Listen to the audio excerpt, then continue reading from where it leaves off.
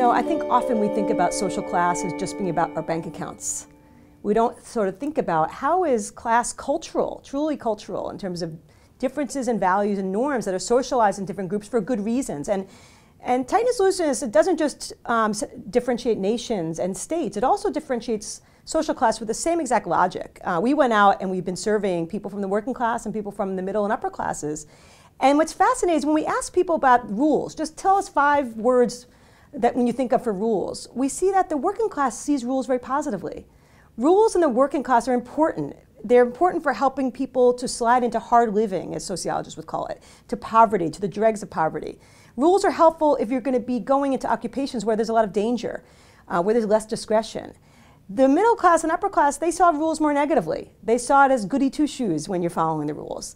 For the working class, rules are important for survival. For the middle class, there's a safety net, so you can actually afford to be rule-breaking in this context.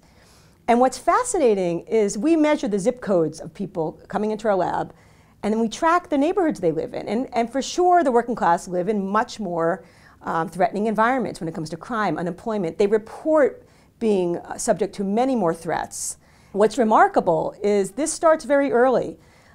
We wanted to see how early can we see these differences developing, and we started to see this even as early as 3 years old.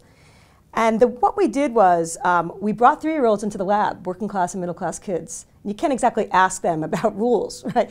But what we did was we borrowed a technique from the Max Planck Institute where we had them interacting with a puppet.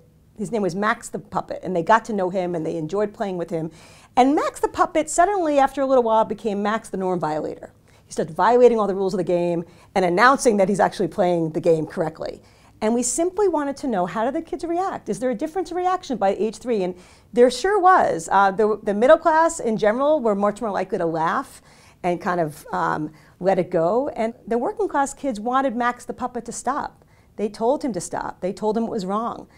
And parents by the age 3 are already socializing their kids to enable to help them fit into the kind of threatening or non-threatening environments they're going to be working in. So it's really important to see that these differences arise for a reason, and they arise early.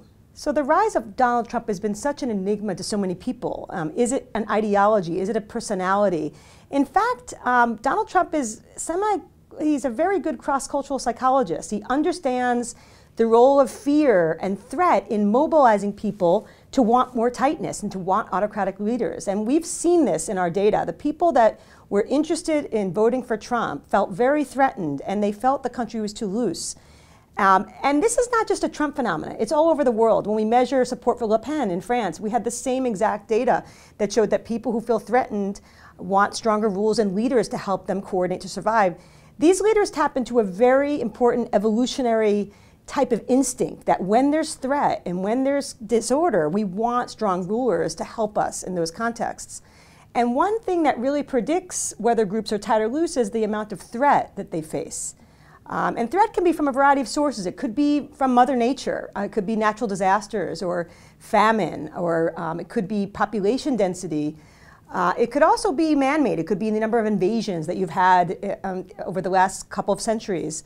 And so when there's threat, there's the need for strong rules to coordinate to survive. And so actually, tightness, looseness has a really important logic, a hidden logic that helps us understand why certain groups become tight or loose. Loose groups, whether they're nations or states or organizations, they face less threat, so they can afford to be more permissive. Groups tend to evolve to be calibrated to the degree of threat that they have. When you have exaggerated threats, it means that we're sacrificing liberty for security in contexts when we don't really need to do that. The problem here is that we have to separate objective from subjective threat. It's true that a lot of the working class does objectively feel very threatened in this country, and we need, as a loose culture, to reach out and work to help them deal with the threats that are happening from globalization. But it's also the case that leaders like Trump and others use threat and target people who are threatened in order to gain popularity.